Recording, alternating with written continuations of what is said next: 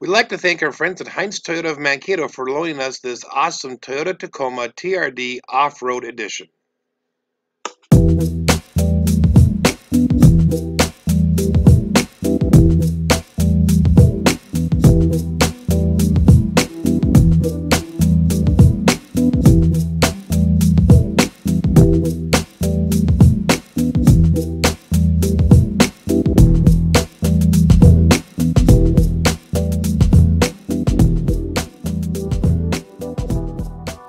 This is a 2019 Toyota Tacoma. This is the TRD Off-Road Edition, and we're going to take a look and give you a review of this vehicle today. But before we do, I'm Rob. And I'm Nathan. And we are Two Guys in a Ride.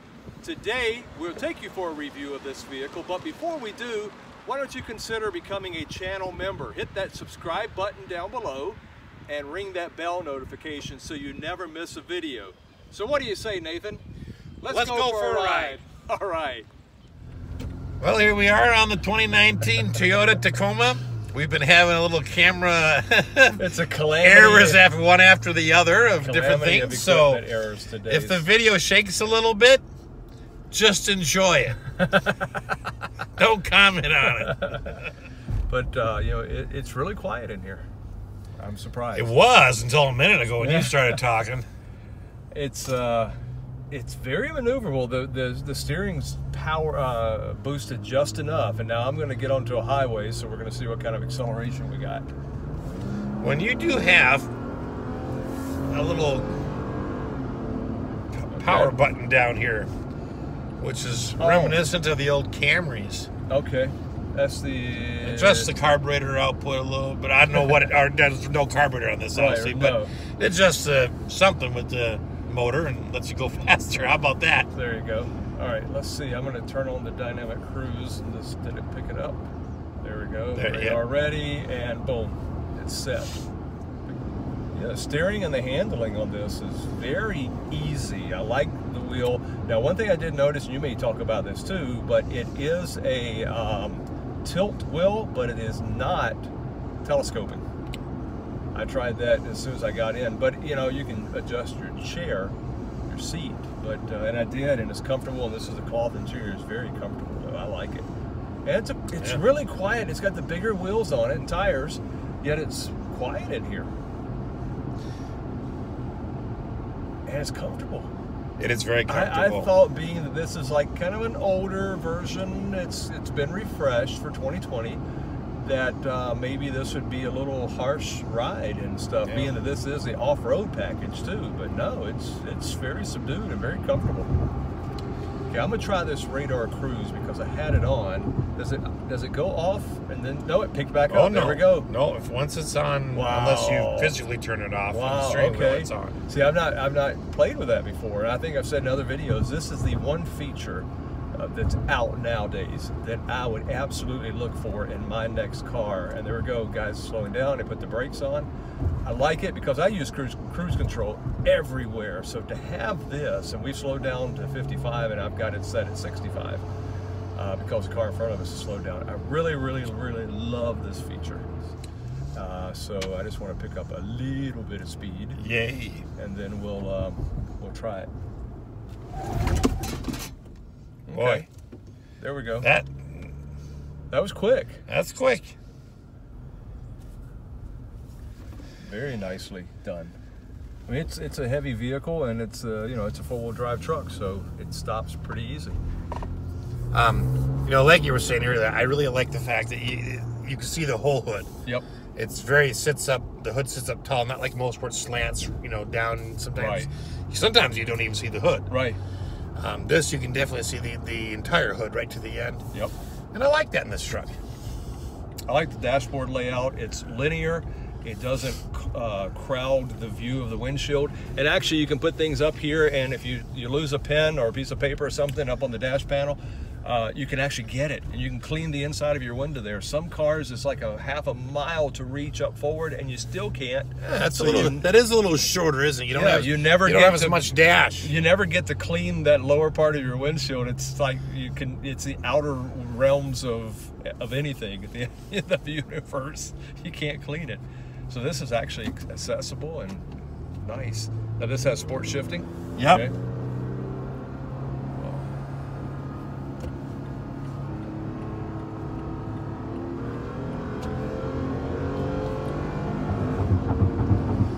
Oh, boy, that takes off fast. This has got a really, really nice feel to it. And I like how high you sit up. You know, it's just like an SUV. Yeah. Typical Toyota build quality inside, the fit, the finish, everything just lines up nicely. All the colors. I mean, it's black, but it all goes together well. But you got a little bit of a, what do you think, a charcoal black plastic trim around the. I like that. It's just enough that it changes up, and instead of it being solid black drab interior, you've got some chrome around the vents and stuff. So it brings chrome up door handles. Yep, brings it up a little bit. I do like how big the knobs are. Yeah.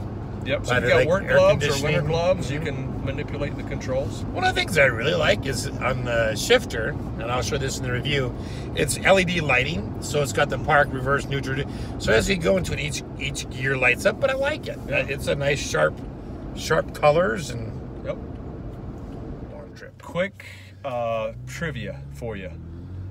And if you guys know what it is, leave your comments below. So don't, even if you know it, which you may not. But what vehicle is the #1 selling vehicle in all of the state of Hawaii? If you know, leave the comment below. Nope. Don't tell the folks, Nathan. I don't think you know it anyway. Don't tell the people. Okay, but don't tell them. Let them leave comments down below. All right.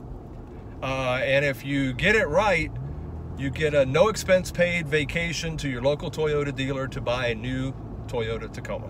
How's that for a price? No rules, no nothing. It's kind of all on you. There's no rules. There's no lawyers involved. It's just you go down and test drive a Tacoma, and I guarantee you'll leave the dealership with one of these. The Tacoma is available in 6 trim levels, starting with the SR at $25,850, SR5 $27,625, TRD Sport $32,545, TRD Off-Road $33,800. Then there's the Limited $37,790, and the TRD Pro 4x4 double cab automatic $45,665. Now this is powered by 3.5 liter V6 double overhead cam 24 valve with direct injection Atkinson-cycle engine with variable valve timing. It does produce 278 horsepower and 265 foot-pound of torque. There is a 6-speed electronically controlled automatic intelligent transmission. And on this particular vehicle, from the cat back, there is a TRD Pro exhaust. On the front, you see projector-beam headlights with black sport bezels and LED daytime running lights. There are rigid industry fog lights, and out back, the tail lights with black sport bezels. This does have the 16-inch TRD Pro black alloy wheels with P265 70R16 all-terrain tires. Up front, there's a coil spring, double wishbone front suspension, and stabilizer bar. Out back, there's a leaf spring rear suspension, staggered outboard mounted gas shock absorbers, and stabilizer bar. TRD tuned off-road suspension with 2.5-inch Fox internal bypass coilovers and rear remote reservoir shocks. Turning circle on this vehicle is 40.7 feet.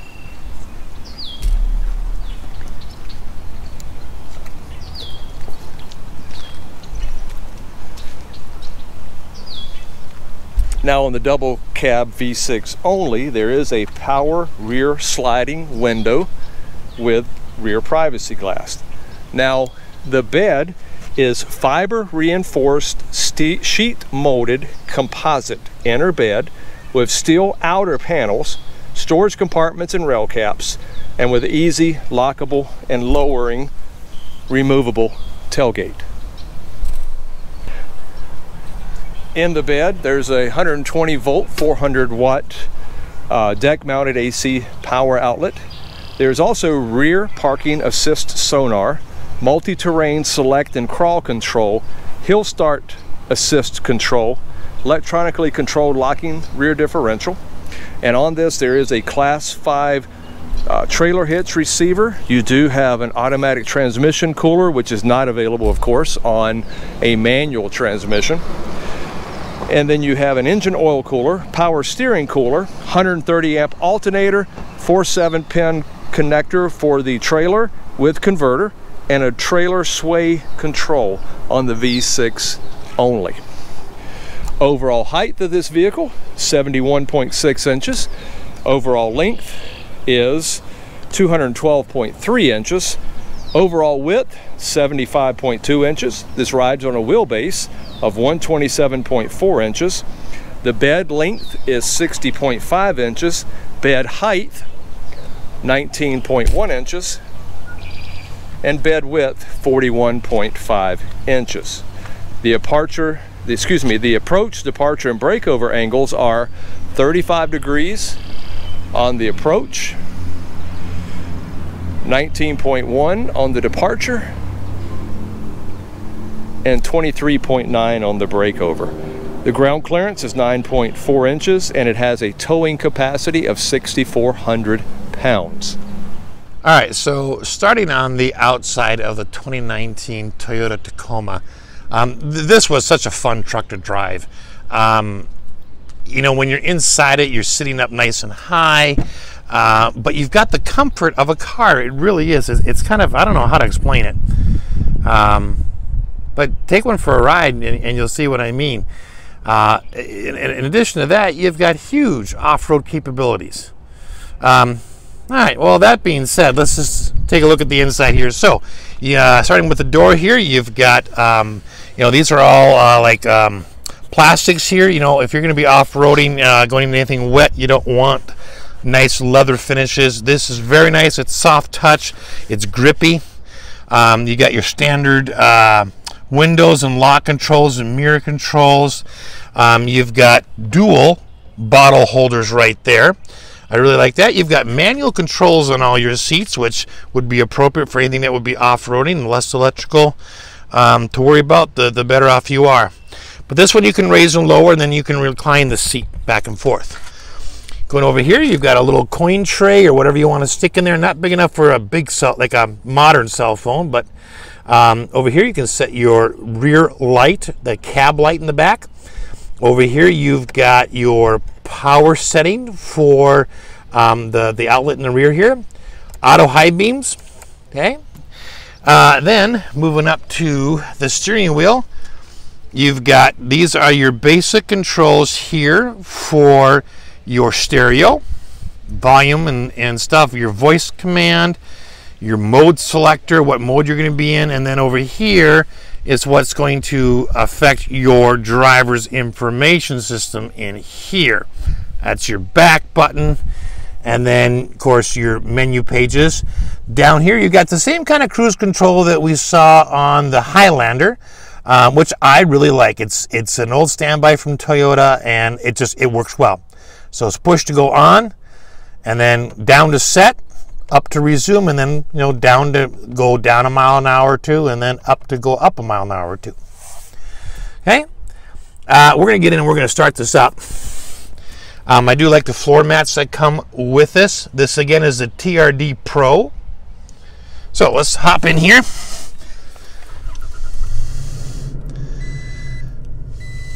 I like how the headlights on the Tacoma come on. Okay, so moving over here, we've got the RPM gauge, of course. You've got your coolant, you've got your trip meter, physical reset, you've got your fuel gauge, and then you've got your speedometer. In here, you've got the basics for your driver information system here, and then you have some really cool features. Here's your media. Here's your tire pressure, which it hasn't registered yet because we haven't been moving. Messages from your vehicle. And if you're not used to that, vehicles will send you a message saying that something needs to be changed, your oil or your coolant or your windshield wiper fluid or something like that. Okay, this is your settings here for, you know, your lane departure and your pedestrian cross traffic warning system. Okay, and then over here you've got time until rest. Okay, and then I want to show you another one in here though. Roll and pitch. This is a neat one. Now I don't know. I think I might have to have it in drive. I love that, where it shows you on here exactly what it's doing. So I am going to take and move this a little bit and see. Oh, there we go. So it's showing you the roll and the pitch of the vehicle. Of course, I'm on flat ground, but that would be really awesome going off-roading. And that is a unique feature, you know, as opposed to, say, from the Highlander. Otherwise, the driver information system is pretty much identical. All right, let's put this back where it was. Okay, here's the backup camera. This one does not have dynamic guidelines, but it does have the guidelines that are there. Okay, it's a nice camera, big full view. All right. So, moving on, down over here, you've got your infotainment screen here. We have, of course, apps right here, which are going to be sort of the same as what you saw on some other Toyota systems that are similar to this. You can reorder the order of these icons. This does have live traffic updates and Doppler weather overlay. Okay, and then of course a maintenance. And you know, when you look at this maintenance thing, again, I think Toyota has the most exhaustive system out there. It does require manual input, but you can input all these things and then it will keep track of them for you and remind you if you want. I've never seen another car with that many reminders that you can turn on. And again, you plug in the mileage and all that kind of stuff and when you change it, but wow, that is really, really neat. All right. Going back home, we do have a split screen view, and as did the Highlander, and then you've got navigation. Okay, so just going to go back here one more time. Yep, and then we went to maintenance. Okay, so if we want the navigation full screen, we just click on here, and there we go. Okay. And we go over here to audio, and you got your stations over here, and you've got what's actually playing. Okay. All right. So moving down here, you've got your start-stop button. You've got your two-wheel drive 4-high and 4-low selector, mirror defroster, which is an interesting place to put that. I don't know why they put that separately. Typically, it's right by your mirrors or your rear window defroster, but oh well. Fan control, air conditioning on or off. This is your temperature setting. Okay, manual rolling. And then you got your recycling and then your modes. Moving a little bit further down here, if you need a little extra power, you can, like when you're accelerating or whatever, you can press that and it will give you a little more oomph on the accelerator. This is your power opening rear view, rear window. So now over here you've got a USB plug-in along with a 3.5mm jack, and then this one over here, this activates this, so you can have it as the charging pad when that's turned on, or you can turn this off and use it just as a storage area. Huh. That's really neat. They gave you an option to turn that on or off. Then you got a 12-volt outlet right here.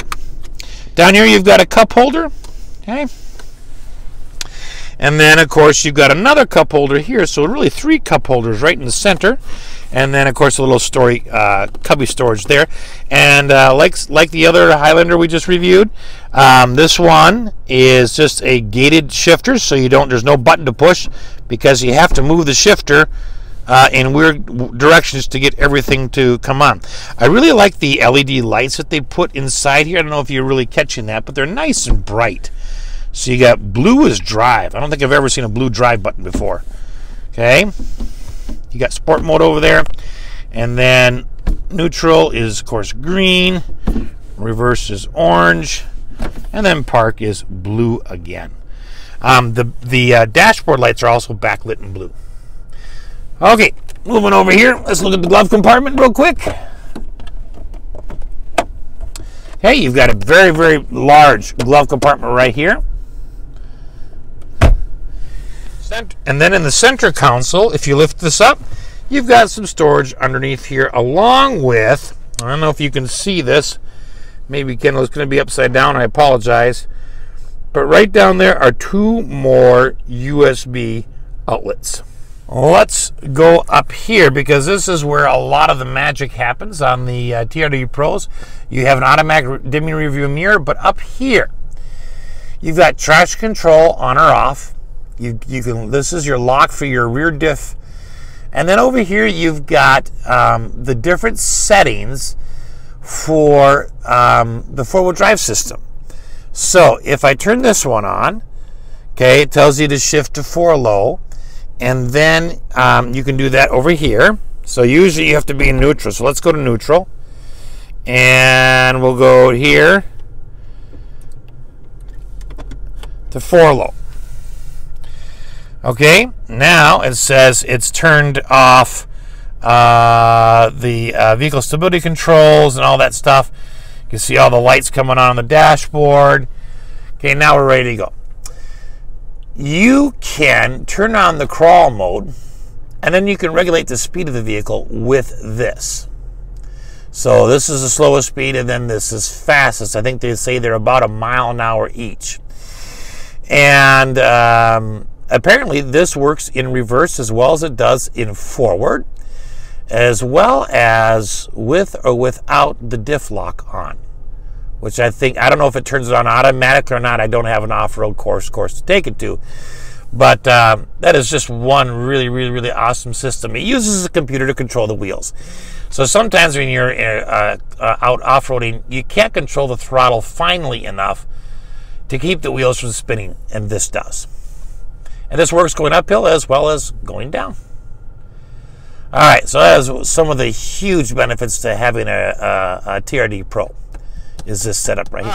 All right. Let's take a look at the mirrors quickly. These do have lights on there. They're a little cheaper plasticky looking, but they are lit up. And it is the same on both sides. All right, let's quickly take a look at the second row, because that's an important spot as well. Stepping into the second row here, you've got your typical same type of surfaces as we had in the front, which is great for off-roading because they're easy to clean and they don't damage easily. Okay, you've got the nice protective rubber floor mats in here that come with this. And then you've got, of course, the easy zip lining that comes off so you can clean these. Okay, just some little differences on off-road vehicles that, that come equipped for off-road. Dual cup holders right here, high off the ground. Nothing you can pull out down here. Okay, and then on the rear seats, you don't have because you have the cup holders up here, you don't have anything to pull down right here. However, it's very easy to get the seat right here to come down. You can first of all pull up the cushion. Okay, and that was just this little grab handle here, and it does on both sides. And then you have a little box, storage box down here. And these run, the length of the seat. Okay, I'm gonna push that one back here. Push that back, and now if I grab this lever right here and pull up, the whole seat will come forward. And then I've got a little bit more storage in back, which can be really good for hiding electronics, that kind of stuff. And it's the same on the other side there. Okay. So, there we go. That is the back of the 2019 Toyota Tacoma TRD Pro.